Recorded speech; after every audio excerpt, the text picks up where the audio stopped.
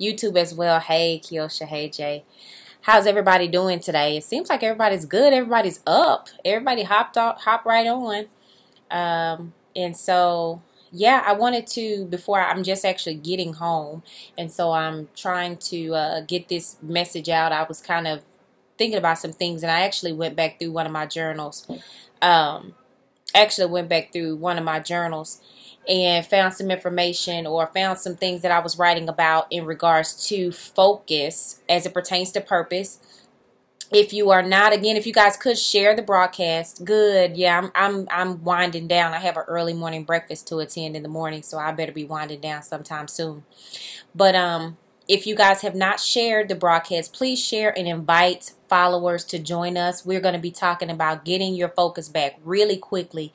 I have about three things that I want to share in regards to getting your focus back, and I'm going to be praying for you all in regards to getting your focus back.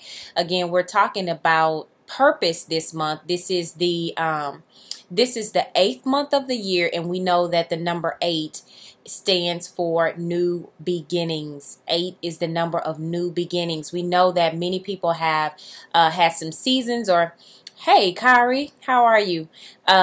So many people have had some seasons where some things have ended, some things that may have needed to end have ended, thank the Lord. But now you are at a place to where you're having to start over, and it may be causing you to not be able to really know where to start. And a lot of times when you don't know where to start, you can't focus when you don't know what to focus on. And so there was a time when I had a lot of irons in the fire, and I'm still kind of I'm not going to lie, I'm still kind of a little bit of a workhorse. I do love to work. I love to create. I love to just share. I love to minister. I love to speak. I love to serve my community. I love to do a lot of different things. And at some point, I'd reached this has been some years ago, but I reached a high level of success, but I still had what was an empty feeling. And that empty feeling, eventually God had to take me through some things, take me through losing a lot of things to show me that my focus was off. And it wasn't necessarily that I had a lack of focus. I was very focused, but I was focused on the wrong thing. I had a misplaced focus. And of course, we know that our focus should always be on God. But I think when we misplace our focus, or we place our focus on people or on things or on our businesses, and it's nothing wrong with that. I think we should be focused. I think we should put energy into it. I think there are certain results that you get when you're consistent with things, when you put that energy into it. But if you lose the focus, or if you lose the why in regards to what it is that you are doing, a lot of times if your focus is not first God in whatever you do, I don't care if you're taking out the garbage that day. If your mind is not focused on God and what is pleasing to God, it causes you, this is what I found out, even with a lot of success, even with a lot of success with the misplaced focus, I had to work harder than I would have had to have worked if God would have been at the center of all of my decisions.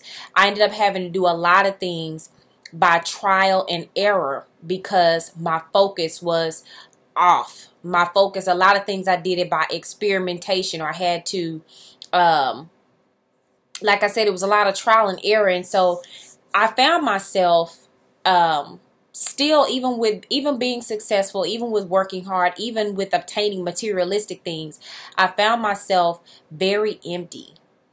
And I don't know if there's anybody that has ever been at that place to where it's not even so much that you don't have everything that you need. Your bank account is fine. A lot of times we talk about our bank accounts. We talk about a lot of materialistic things, but there is still, maybe you have those things and you still feel like you are empty. And so what I found that I was trying to do was that I was trying to solve an inward issue with an outward solution. Let's say that again. I was trying to solve an inward issue with outward solutions, meaning more materialistic things, more success in business, more titles, more positions, more serving, And a lot of times that's serving, like kind of like Mary and Martha, when Martha was preparing the house and being busy moving around when Jesus was coming. But Jesus told her that her focus was off. She was trying to do things outwardly, but Mary had found the true way. And Mary was sitting there at Jesus' feet listening. She had made Jesus her focus. And Jesus ultimately rebuked Martha when he told her, no, no, no, no, no. You're trying to do all these outward things to try to fix an inward thing. And Mary has found the right way. And so that's what I was trying to do. And so here are 3 things that I want to kind of leave with you guys tonight. Thank you guys that have shared this so far. And thank you guys for the hearts. Maybe your focus is off because you are trying to do too much in too little time. You're trying to do too much in too little time. Now, why would you be trying to do too much in too little time? Why would you be trying to do that? A lot of times when we start over, like I said, we're talking about new beginnings. A lot of times when we have to start over, a lot of times that may mean we're starting over later in life, or maybe we feel like we are too far gone, or people are further ahead of us, and so we have to feel like we have to do all these things, we have to get all this stuff done, and we overwhelm ourselves and we don't pace ourselves. And a lot of times what comes out of that when we are trying to get too much done in too little time is we end up contending with God before things are ready to be birthed in our life. Does anybody hear me? Are y'all listening? Because y'all, it's kind of quiet over there on the left hand side of the screen. But we get that way and we get overwhelmed and we start to feel empty again, trying to fix the inward problems we're having with outward solutions. We're trying to deal with feeling behind or feeling like we're getting too old. So if we don't do it now, we have to try to catch up. We have to bring it, speed everything. Everything has to be warp speed. But you're trying to do too much in too little time because you're not giving God free reins to do them in his timing. We're trying to put it in our timing. And if we're always looking at what other people are doing, where other people are, how many followers this person has, or how much money this person makes in their business, then we're going to always have this imaginary finish line in front of us that we will never cross. We will never cross because our focus is off. We have a misplaced focus. We're trying to fix the inward solution. We're trying to fix our inward insecurities of being behind and not having as much as another person with outward things, by overworking yourself, by not getting any rest, by being cutthroat, trying to come up or competing with other people. So we're trying to do too much in too little time. That's one way you can tell if your focus is off. The second thing is we're pursuing the wrong goals, period, point blank. We're just pursuing the wrong goals. And it's like I said, it's not anything wrong with having goals, but make sure you're pursuing the right goals. Make sure you've prioritized them the right way. A lot of times I tell people all the time, it's a dangerous thing to just prioritize, because really all prioritization is taking number 7 on the list and moving it up to number 1 on the list. But it does not tell you if number 7 even needs to be on your list at all. Y'all follow me? It does not tell you if number 7 even needs to be on the list, period. And so you've got to make sure that you are pursuing the right goals. And the only way that you're going to know if you're pursuing the right goals is if you have consulted God. If God is your focus. That's going back to what I said all the way in the beginning. God has to be your focus. If you're going to be pursuing the right goals, then God has to be the person, the thing, the place, the whatever that you are focused on. Because another thing with pursuing the wrong goals is a lot of times we are pursuing things or we're not aware of what season of life we are in. And that's another way, because you could be doing something very good. You could even be doing something that you're called to do and that you're very good at doing, but you're doing it in the wrong season of life. You have to know what season. When was the last time? I wonder. I wonder, when was the last time you really assessed what season you were in life? When was the last time because a lot of times we're trying to pursue things and it's hard because we're doing it out of season. Maybe your season for that thing is up and you're still trying to get back to where you were in a previous season. But this is the thing about trying to get back to another season where you experience success. If you're trying to get back to something, that tells me that you're not growing and that you're not moving forward. So when was the last time that you assessed the season of life that you are in? Because I guarantee you, when you are in place and when you are focused and when you are walking in the season and what God is doing in the season that's where I want to be. I want to be moving forward in the season that God is moving in. I'm not trying to keep up with what anybody else is doing in their season or where he has somebody else. I want to be where God has for me to be, whatever season that is. And sometimes those are rough seasons. Sometimes those are hard seasons. But like I said yesterday, a lot of times we need that weight. We need to be able to lift that weight in order to increase our strength, in order to be able to increase our endurance. Because if you never increase the weight, you're going to eventually plateau off and you will not be able to lift more. So you've got to go through the seasons, even the rough ones. Because when you go through those seasons, those are the seasons that God is going to prepare you for your future. See, sometimes we're looking at our past and we've allowed our past to define us as far as what we can have, who we can be, what we can become, what we deserve. And you've got to realize that your past does not define you. Your past, everything that happened to you in your past was only to prepare you for what God has for you, especially those rough seasons. Because they build your endurance. They build your character. Let me tell you this. A faith that has not been tested cannot be trusted. I'm going to sit that right there. A faith that has not been tested cannot be trusted. We want to go to the nations, but we won't even get in our apartment complex and witness to our next door neighbor. We want to go to the nations. We want to have these platforms, but you can't even take your coworker talking about you. How you going to go to the next level and you can't even take it on this level? Everything that's happening on this level is got you all bent out of shape. So you've got to be able to handle this level before God will take you to that level. Everybody understand what I'm saying? You've got to be able to handle this level. If you can't handle the weight on this level, how can you handle the weight on this level?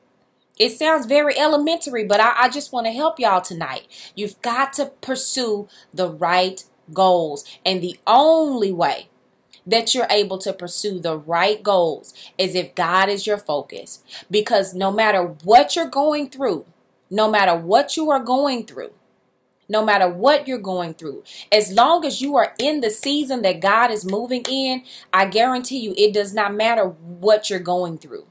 You will be on target. It doesn't matter where everybody else is in front of you. Delete that imaginary finish line. Stop feeling like you have to compete. Stop feeling like you have to catch up. Stop working overtime, drinking energy drinks, trying to stay up all night, try to get a bunch of stuff done. When God is with you and when you are walking in the season that he has for you, none of that stuff is going to even matter. None of that stuff is going to even matter. You know you are walking in his will when the stuff that's behind you no longer matters. When the stuff that happened in the past no longer matters. So we've got to get to a place to where we are pursuing the right goals. And how can we do that? Sometimes we're trying to do too much. Trying to do too much in too little time. Because we're contending for things outside of God's timing for our life. We're pursuing the wrong goals altogether. But we've got to make God the focus. And so the last thing that I want to talk about is that we've never really identified what we really want. We've never identified what we really want. A lot of us are sitting there saying, well, I just want to be happy. Well, what does that mean in tangible terms? Because happiness is not necessarily a destination. I believe happiness is a byproduct. Happiness is a byproduct. Listen to me. Hear me now. Happiness is a byproduct of when you are walking in your purpose. Of when you are in line with God, happiness will come. But happiness is not some euphoric state you reach when you get a certain amount of money in the bank or when you get a certain handbag, or when you get in a relationship. That's not happiness. Now, it can make you happy for a meantime. You might have your little moment where you feel, but lasting true happiness and living in a state of happiness, and not only happiness, because this is the thing about happiness. Happiness changes when your situation changes. As long as things are going good, you can be happy. That's why I said a lot of us are trying to be happy. Well, I just want to be happy. So you feel like you got to do all this stuff, but happiness will change when your situation changes. Happiness is a mood. But what you want to do is get into a place to where you are so in line with God and where He has you and what He wants you to do that you reach a state of joy. Because you can have joy and be going through all hell. All hell is breaking loose. All hell could be breaking loose and you can still have joy. Now, will you be happy? That's why you want to pursue purpose. You want to keep God the focus, because when you do that, I guarantee you, things will start lining up. Things will start happening that you didn't even, that will just, you just, I don't know. You got to figure out what matters to you, and you got to know why. And that's why I said you never really identify what you really want. We just talking about we want to be happy. I just want happiness, peace. I feel like if I get this out of my life, or if I get this in my life, then that's going to make me happy. But no, that's why you stuff and just more money, or more this or more that, or even more success and bigger platforms and all that stuff. That don't make people happy. That's why you have millionaires jumping off bridges. That's why you have all these celebrities that have these huge platforms that are losing their minds because they don't know how to handle that. So is that really what you want? So you have to evaluate, what do I really want out of this life? What do I really want? And so that is what I want to pray for you guys tonight, as far as getting your focus back. And it's not it's only one place your focus needs to be. And that's when you seek ye first the kingdom of heaven. All these other things are going to be added. All these things, all this stuff that we want. And when God adds it, you will be in a position to not only receive it, but you will be in a position to where you'll have the character to keep it. Because I'm telling you, your talent and gifts can get you somewhere, but your character is what's going to keep you there. And so we want to pray tonight that if any of these things hit home with you, I want to pray for your focus tonight. I want to pray that your focus, that you get your focus back, because we've got work to do. We've got work to do.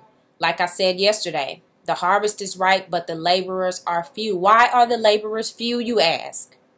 Because the laborers are distracted right now. The laborers are not focused. The laborers are having pity parties. The laborers are falling away. The laborers are procrastinating. That's why the laborers are few.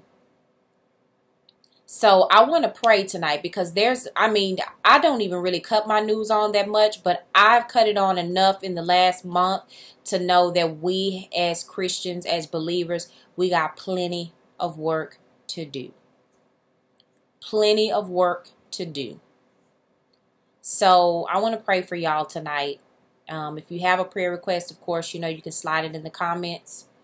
And if you don't have the app, the Emerge Online app, Emerge Online Devotional app, you can also submit prayer requests through that. You can go to the App Store, the Google Play Store, and get the app there. Download it. It's a free app. And we send out daily devotionals and inspirational messages, timeline graphics, all that good stuff. There's videos, music, all sorts of stuff in the app. You got to just download it and go and look through it and play around with it. But I want to pray for you guys. Dear God, we thank you for this day. We thank you for the lives that are represented here on this broadcast. God, we know that all souls belong to you, God. God, we thank you so much because of your word. We thank you so much for your son, Jesus, that you have sent to save us, God. That you sent to save us, God, to act as an intermediary, God, between you and us, God, to redeem us back to you, God. And we thank you so much for that opportunity, God. God, we thank you for the ability, God, to talk about you freely, to pray freely. God, we thank you so much for that opportunity, God, because we know that many people, there are many people in many countries, God, that don't have this freedom. And God, we don't take it for granted, God. But God, we thank you so much for your forgiveness, God. We thank you for forgiving us of anything that we've said, done, or thought that was not pleasing in your sight, God. And God, we ask right now, God, that you help us to see ourselves, God, for where we really are in right now in life, God. Help us to see ourselves and accept it, God. Help us to not be ashamed of it, God, but help us to open up to you, God, because we know that you are the only one who can fix us, because you created us. You are the manufacturer, God, and you know just how we're supposed to operate, God. So whatever's wrong with us, God, we know that you can get to the bottom of it, God, but help us to open up our hearts and minds to receive correction from you, God. Help us to open up our hearts and minds to receive conviction, God. And God, not because you want us to feel bad about ourselves or to do this, but God, you've made such an investment into us, God, that you will not allow us to continue on in the wrong way, God. So thank you for showing us what the right way looks like. Help us to be obedient, to walk in the right way, God. Help us to be obedient to your word, God. Thank you for your messengers, God, all over the world, all over the internet, that are giving your word, that are unashamedly, God, sharing your word with your people, so that we can know what the right way looks like, God. Help us to be obedient to what you have called us to do, God. Whatever that is, God, whatever that territory is, God, help us to get back focused on you, God. Remove our options, God.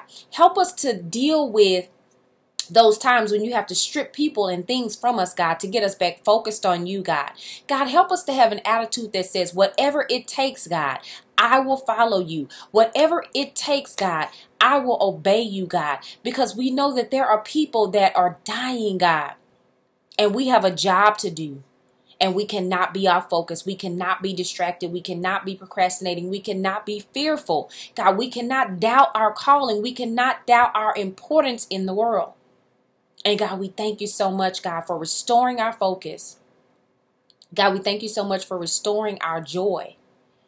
God, where there have people that have been despondent, God, where life has hit them hard, God, where they have fallen, God, help them to get back up. Send people, an army of intercessors around them to help them get back up and get back in the game and get back focused, God. Because we need everybody. We need everybody. And God, we thank you so much for doing it. We believe it, God. All these prayer requests that have been submitted, God, prayers for families, prayers for children, prayers for finances, prayers for health, God, prayers for our mind, prayers for our emotions, prayers for our relationships, God. You have heard them all, God. You have heard them all. And God, you are a God that answers prayers, God, and you will hear those prayers, God. God, you will hear those prayers, God, that we send that are in line with your will. Help us to pray in line with your will, God. Help us to pray in line with your will, God. And we thank you so much. In Jesus' name we pray. Amen. God, we thank you so much for your awesome power. We thank you so much for your awesome power, God. God, we thank you so much for your spirit, God, that is resting with us tonight, God. We thank you so much. And we love you, Lord. God, we thank you so much. Hallelujah.